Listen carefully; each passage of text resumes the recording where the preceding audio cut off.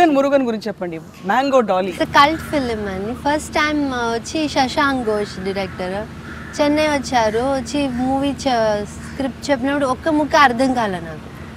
ఏంటిది ఏదో చెప్తున్నారు ఏంటని వెళ్ళిపోయాక మా అన్నయ్య వదిన మా అమ్మోళ్ళు అందరూ అక్క అందరూ లేదు పడి నవ్వారు. నేను వాళ్ళు వెళ్ళాకన్నా మీకు ఏం అర్థమైంది, ఇది క్విగ్గన్ మురుగన్ మేము చూసాము ఇదని వాళ్ళు చెప్పిన తర్వాత నాకు కొంచెం ఇంట్రెస్టింగ్ కలిగింది. ఇది చాలా క్విగ్గన్ అనేది ఆల్రెడీ ఒక టెలి సీరియల్ వచ్చింది ఎంటీవీలో. అది మేము చూసాము, చాలా బాగుంటుంది, వెరీ నైస్, నువ్వు నీ క్యారెక్టర్ అడుగు ఎట్లా ఉంటుంది ఇట్లా. మ్యాంగో డాలీ గెటప్ చూపించారు. అప్పుడు అన్నా దేవుడా ఏంటి నేను ఏమన్నా ఇరుక్కున్నానా ఇక్కడ అని. బట్ అలా లేదు అని. విగ్ కోసమే they had took nearly 15 days. తర్వాత కాస్ట్యూమ్స్ అన్నీ కూడా అక్కడ మేహునాకి చేసిన అతను కాస్ట్యూమ్స్ చేశాడు. ఒక్కొక్క కాస్ట్యూమ్ పేర్స్ వచ్చి they made 7 pairs. But we had lot of fun. And recently I heard a news that మాకు అప్పుడే చేస్తున్నప్పుడే మేము part 2 తీస్తున్నారన్నారు క్విగ్గన్ ఇన్ అమెరికా అని. Already Shashank and recently they again called up. So Mango Dolly is also going to be in America? I don't know because with my husband I can't trouble him so much kadandi. Rambha మీ సినిమాలో మంచి పాటలు ఉన్నాయి. ఒక్క పాట మీ fans కోసం. నాకు రాఘవేంద్ర గారి పాటలు అంటే నాకు చాలా ఇష్టం అండి. లైక్ ఒక ముదుల ప్రియులో సాంగ్ ఉంటుంది, సిరి చందనపు చెక్కలాంటి బామ్మ. నాకు పాడుతూ రాదు. బాగుంది, కరెక్ట్ గా పాడారు. సిరి చందనపు చెక్కలాంటి బామ్మ నంది వర్ధనాల పక్క చేరవమ్మ. ఆ పాట నాకు చాలా ఇష్టం. ఇన్ ద ప్రాసెస్ మీరు ఎక్స్పోజ్ చేసిన సందర్భాల్లో ఎప్పుడైనా ఇబ్బంది పడ్డారా?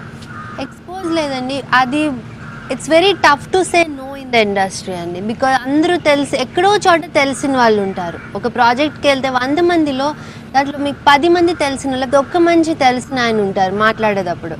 సో అలాంటప్పుడు నో అని చెప్పగలిగాం కాబట్టి ఈరోజు నేను ఏ పడితే అవి చేసేలేదు. అలా అని కూడా నా క్యారియర్లో నేను 1-2 సినిమాలు తప్పు చేసి ఉండొచ్చు, చేయకూడని సినిమాలు చేసి ఉండొచ్చు. రిగ్రెట్ కాదండి, because the good things what I have come overcome అయిపోయింది. ఇది మర్చిపోయేది చేసింది. సో నేను నచ్చిపోతే నో అని చెప్పేస్తాను. నా కండిషన్స్కి వచ్చారు అంటే మంచి ప్రాజెక్ట్ అయి ఉంటుంది. సో మొత్తం మీద మీ కో-స్టార్స్ అందరిలో who has been the best co-star for you?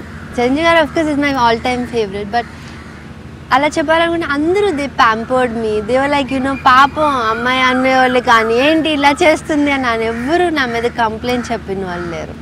So అందుకుగా like maybe for that అందరూ చాలా కోఆపరేటివ్గా ఉన్నారు. So I'm very happy with that. I work with all good actors. No particular favourite. And భాషల్లో కూడా తెలుగు తమిళ్ అన్ని చోట్ల ఐ ఫీల్ ద సేమ్ అండి. Like I work with everybody.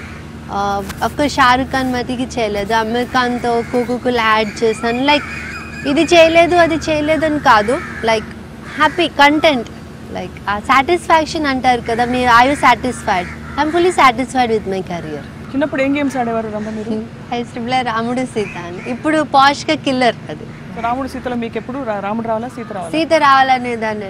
Because Sita వస్తేనే అది ఎదుటి మనిషికి 0 వస్తుంది పట్టుకోపోతే. సో అందుకని నేను సీత కావాలనుకుంది. దానికి నేను చీటింగ్ కూడా చేసేదాన్ని, అయ్యే మార్కులు పెట్టి నల్లి పెట్టాను, బట్ ఎప్పుడు పట్టుబడేదాన్ని.